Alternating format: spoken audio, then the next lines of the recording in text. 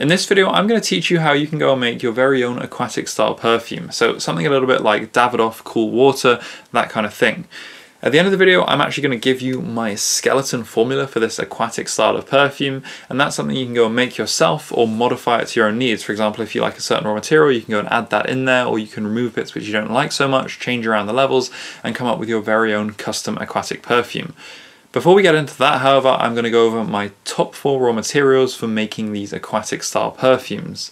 Now, these aren't all essential. You don't find them necessarily in every single aquatic perfume. You could leave some out, and there are a load of other raw materials which you could also put in. For example, there's a load of different synthetic raw materials that have different aquatic smells, and I won't cover them all in this video because there are quite a lot of them and I don't have time. But if you are interested in that, then do leave me a comment, because I am thinking of doing a video at some point in the future covering different aquatic synthetics in perfumery. This video is sponsored by Luxeterra, my online store where you can find all of the essential equipment for perfumery. Only good quality and good value for money products make the cut, and I use almost all of the products myself when making perfumes for my brand. To browse the full range of products, visit www.lux-terra.co.uk or click the link in the description. Anyway then, what are these 4 raw materials which I think are some of the most important raw materials for making aquatic perfumes? Well, they are calone, helianal, dihydromercenol, and ambroxan. So then we'll start with calone. Now, calone is extremely strong, which is why I've got it diluted here to 1%. However, I thought I'd start with this one first because to me, calone is probably the most iconic, the most famous, the most standard aquatic molecule that you can get. Now, this stuff's extremely strong, so just by opening the cap here, even though it's diluted to 1%, I can already smell the waft has kind of come out of me, and it's this nice kind of calming, fresh, watery smell. If we go and take a scent strip, it smells aquatic, fresh, watery, that kind of thing. I'd say it smells a little bit melon-like. It's got tiny kind of fatty and metallic aspects to it as well. So overall, it's this kind of fresh, kind of watery molecule. Now, this molecule is extremely important in perfumery. This essentially started the whole genre of aquatic perfumes. So this thing was actually discovered in 1966, but it wasn't really used very much by perfumers. They didn't know so much what to do with it, just in small doses here and there until 1991. And in 1991, 2 very important perfumes were released. One was Calvin Klein's Escape, and the other one was Kenzo's PERFUME. Now, these 2 perfumes made heavy use of this molecule calone, and they were essentially these really watery aquatic fragrances which had never been done before. These 2 releases kickstarted a whole new genre in perfumery, the aquatic genre, and countless other aquatic fragrances were made thereafter. Now, one thing to note about calone is that it is a solid powder in its pure form. So if you're thinking about buying some to do your own perfumery with, then either buy one that's already been pre-diluted to pipette it, or make sure you have a spatula ready to go and weigh it out and make your own dilution. Moving on then, we'll go on to helianal. So helianal, if you go and look at its structure, is actually a little bit similar to calone. If I get the calone and the helianal together, you can see that both have this kind of double ring structure. Now, one of the differences between helianal and calone is that helianal is a lot less strong. So for that reason, I've got this helianal here diluted to 10% instead of the 1%, which I reserve usually for stronger raw materials. It does actually resemble calone to some degree in the way it smells. Both are very watery, fresh, and have this melon-like smell. However, I would say helianal has a bit more of this kind of melon smell, and it has a slightly more, let's say, aniseed-leading facet, something a bit closer to canthoxal, another synthetic molecule, and it has less of the kind of fatty and metallic aspects to me. Now, the other thing about helianal is it's a lot weaker, and you especially find this in blends, and that means it usually is something that you can put in a little bit stronger than calone.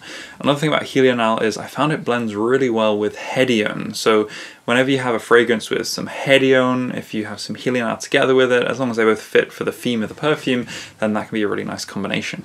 Next then we have dihydromercenol. Now, this molecule is something that, again, is really widely used in perfumery, and it's often paired with helianal, calone, that kind of thing, to make these kind of fresh men's aftershave smelling fragrances. Now again, I've got some here diluted to 10%, and this one is a lot more of a top note, whereas helianal and calone, I would say they're mid to base notes, that kind of thing, and they last quite a long time. Dihydromercenol is more of a top to mid note, it doesn't last that long. Now this smells very clean and fresh, and it's apparently traditionally been used in lime fragrances, citrus fragrances, lily of the valley, that kind of thing. However, since the advent of this aquatic genre, it's frequently been used in those aquatic style fragrances as well. It's really common in men's aftershave, and if you smelled much fresh men's aftershave, if you smell this molecule, you will immediately recognize it. In fact, this molecule is one of those aha moments I had in perfumery. When I first smelled it, I suddenly realized, okay, this is how they go and make that kind of smell, if you know what I mean. So get some of this, it's really useful. Now the only thing about dihydromercenol is that it is something that's been used a lot in cleaning products, shampoos, that kind of thing, because it just lends itself well to that, say, fresh shower gel or that kind of product. And because it's been overused in so many men's aftershaves, I mean cheap ones, and also shampoos, that kind of thing, because it's so widespread. And to be fair, that's because it is quite a beautiful smell, but because it's been so overused and associated with other products, there are now a growing number of people who actually actively dislike this smell because it associates for them with that kind of thing, like cheap men's aftershave, cleaning product, shampoo, blah blah blah. So I would recommend you get some of this dihydromercenol. I think it's a really important tool in the perfumer's arsenal, and especially when making certain kind of fragrances like these aquatic fragrances, I would say it's completely indispensable, but just do be careful when you use it. You don't have to necessarily make it really strong, just a touch can help, whereas if you overdose it, it can make your perfume reek of that kind of smell, which can put off some people. I think it's one of those things where you just have to use a little bit of nuance and kind of consider if it's the right thing for the situation or not. Finally then, we have Ambroxan. Now I like to use the Ambrofix variant, but there are quite a lot of different variants of Ambroxan out there, and some people prefer different ones, so you can choose which one you prefer. Now, if you want to know more about Ambroxan, then definitely watch the video I made on it, because I think that's the best way that I can describe to you all the details about Ambroxan. But we'll just have a quick smell of it now. And yeah, it's basically this very projecting, kind of radiant, golden, ambery, slightly marine smell. It's very, I would say, just pleasant and calming, that kind of thing. So at this point, you're probably asking, where's the formula, man? That's all I wanted from this video, just the formula for the perfume. Okay, I'll give you the formula. So in this formula, this is something that you can treat a bit like a perfume base, as I like to call it. You could almost treat this as an accord, which you could make up, say, 50% or so of your perfume formula out of, or you could just even go and use it yourself if you really wanted to. So in this formula, I've dosed cologne actually really strongly. Usually you wouldn't dose cologne this strongly, but you know, this is meant to be a super mega aquatic perfume that's just plain old in your face, really aquatic. So for this example, we could take a bit of liberty and overdose the cologne. So in the final formula, or the total concentration, cologne is at 0.5%, which again is really strong for cologne. If you're looking at it in terms of fragrance concentrate, that's 5% cologne, which is a little bit crazy. Next we have Helianal. So this one is dosed a bit more strongly. This one is 1% in the final formula. If you want to get to the percent concentrate for any of these, you just multiply it by 10, because I'm using a 10% formula overall. Dihydromercenol, this one was at 0.82%. You can put this a little bit lower or a little bit higher. If you put it more towards 1%, you're really veering into very strong dihydromercenol smell. I find, you know, somewhere a little bit lower, around 0.5% in the formula can usually be a pretty good level for dihydromercenol. Even then, it will still be noticeable. Then we have the Ambrofix, and in this formula it's at 0.34% in the final formula. I think this is a little bit on the strong side, but again, we are really going for this strong aquatic perfume, and this stuff will kind of give you that longevity, give you that projection, give you that kind of classic aftershavey kind of smell. So you know what, for this situation, I think it's okay. Then we have some other things that I added. So Hedione is a big one. Actually, it's the biggest thing in this formula, and I put Hedione at 4%. And I think, well, really Hedione is just the perfect thing to build up most of the structure here.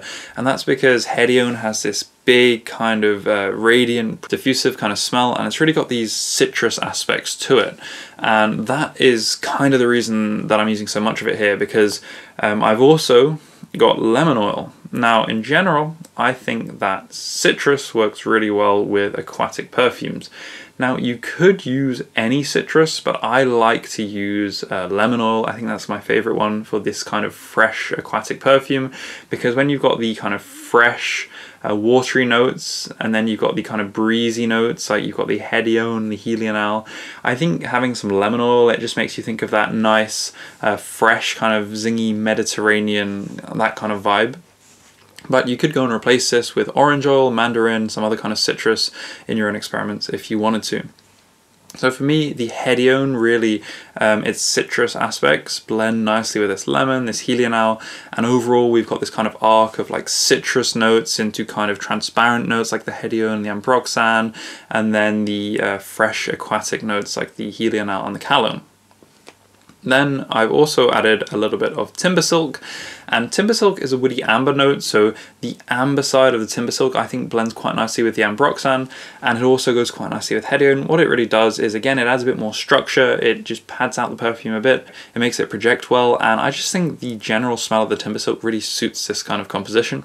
And then finally I've added a little bit of ethylene brassylate, and this is a musk, and the main reason for adding this is to have something else in the dry down, because at the moment we've only really got calone that's going to be a very prominent note right at the end, so I thought we could support this with a little bit of musk. However, I don't like to use these kind of strong powdery cloying musks which you can get, things like let's say muscanone, ambretolide, velvione, that kind of thing. I don't like to use those in these fresh aquatic perfumes because for me those are more like comforting and kind of fuzzy, whereas for this kind of fresher perfume you want something that's a lot cleaner, a lot more neutral. So I find ethylene brassylate is a pretty good musk for that. You could probably use other things as well. For example, you could try edenolide potentially, you could try helvetolide, could be another good one. So yeah, that ethylene brassylate is really there for the dried out. Okay, so then what does the formula smell like? So I've got it here, 10%, so it's kind of like an eau de toilette concentration. I've got some on the scent strip. Now I quite like the smell. To me this is just the kind of, as I said at the start of the video, the kind of canonical or skeleton formula, the kind of starting point I would use for an aquatic style of perfume. To me, it's got a really, really fresh, kind of watery, juicy note which just jumps out of you, and that really is the main character and theme of this perfume. And because we've got such high doses on the calone and the helianal, the dihydromercenol, that kind of thing, that really takes over because they're quite strong notes. Now, if you did want an aquatic style perfume, but you actually wanted to make it more of a composition that involves other things, you really have a lot of room to tone all of these things down in this formula. I've just put them quite strong because I really wanted to give you an example of a kind of, you know, this is a strongly aquatic perfume. Now, what you could do is go and use this formula as a perfume base, I would call it, and instead of using this as your whole formula, you could go and use this formula as, say, a third of your formula or half of your formula, and then put in loads of other stuffs to fill the gaps. By doing that, i.e. making space for all these other ingredients, you're actually compressing down the amounts of all of the ingredients in this perfume base. So say you were going to use this as a perfume base, then everything would be less strong as a result of that. So for example, say you use this as only half of your perfume, this formula, and then you went and added some other stuff. The level of calone, the level of helianal, the level of dihydromercenol, all of those strongly aquatic things would be half of the level that they are on its own. So that's another reason that I've allowed them to be so strong. And I did say dihydromercenol was an aquatic note. It's not really an aquatic note. I would probably call it an aromatic note. It's something similar to things like terpenes, lavender, rosemary in my categorization. But for this video we're calling it that's not an aquatic note, but I'm calling it a useful for aquatics note, right? And just blends well with them. So you can smell the dihydromercenol here, you can smell the calone helianal complex, and the hedione and timber silk, just the version of Ice Sweet Super that I'm using, provide this lovely kind of radiant, velvety, lifting, slightly citrus from the hedione, this kind of sparkling effect. The sparkling's probably more from the hedione, and then the lemon oil as well. It's not something you really notice. You don't get a lemony smell, but the way it sits in this formula, it just, I would say, harmonizes really nicely with that hedione to provide this sunny, fresh kind of feeling. and also the watery notes seem to almost go with the kind of lemony notes, because you know lemon's got this kind of like juiciness to it, and it kind of all melds together into this juicy, fresh feeling. And the ambroxan in there, again, this is not something that you can specifically smell itself, but this is something that you can notice the kind of effect of, the way that it kind of makes the whole perfume just kind of jump out at you and kind of smell it from across the room. And finally, that ethylene brassicate, that musk, again, that's not something you really pick up, especially straight away, because you've got a lot of other loud ingredients, things like the actual aquatics themselves and the dihydromercenol. But the ethylene brassicate does help to kind of just fill out some of the gaps. And more importantly, when you have the dry down, so after quite a long time, if you leave this for a few days on the scent strip, then that really supports the remnants of the other notes into not smelling just kind of like, well, them on their own, but it actually just helps bind them together into a bit more of a perfume-y-like smell. So yeah, there you have it. That is my basic skeleton aquatic perfume base / perfume, however you want to use it. Feel free to go and make this formula yourself, try it out. Hopefully you learn something from it, and hopefully you can find it useful. If you want more formulas like this, things for perfume bases or even accords, then definitely check out the other videos on my channel, because I've got a lot of other videos like this where I give you my formulas for things. And if you like this kind of video, then definitely like and subscribe, because if you do that, then YouTube is more likely to put more of these videos that I make in the future out to you, so you see them. So thank you very much for watching the video, and I hope you have a lovely week. I'll see you next time.